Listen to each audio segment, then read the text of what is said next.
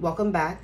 So for those of you looking to work really heavy rituals upon yourself to send back things to people, to reverse all evil, to reverse all witchcrafts, hexes, curses, jinxes, any type of rituals that you know for sure have been sent in by the enemy, sent in by evil eye, sent in by the nasty tongue. This is a ritual that you can work. I left all the information in the description. You are, however, going to need a tombstone reversing candle. It has to be a reversing candle. You're going to also need a reversing oil lamp. I have a mini oil lamp to the right. And then you're going to also need some heavy resin so that you can burn each and every single day. Now, when you work on your heavy rituals, I would tell you as well to take baths. Take them at night, each and every single night. And also make sure that you have a heavy altar of protective items and items that you also have as offerings for the ancestors and the spirits that you are going to need. When you work a heavy ritual, you are going to need the assistance of your ancestors, of the spirits, and of the saints. So make sure that you have something separate outside of an altar that you have like for your family.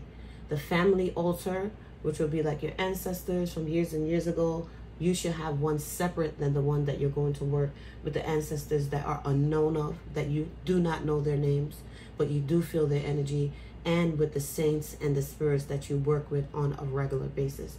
You can do a combination when it comes down to certain energies that you feel that have been protective to you, and you are fully aware are in the home, and whenever you light candles, you sense their energy, but you do not know who they are.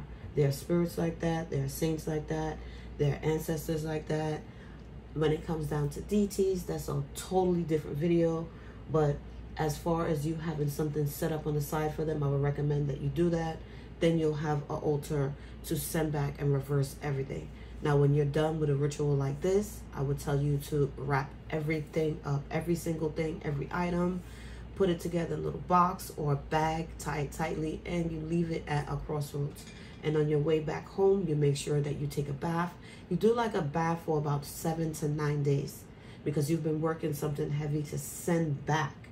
When you're doing reversing rituals, you're sending back everything that they sent to you.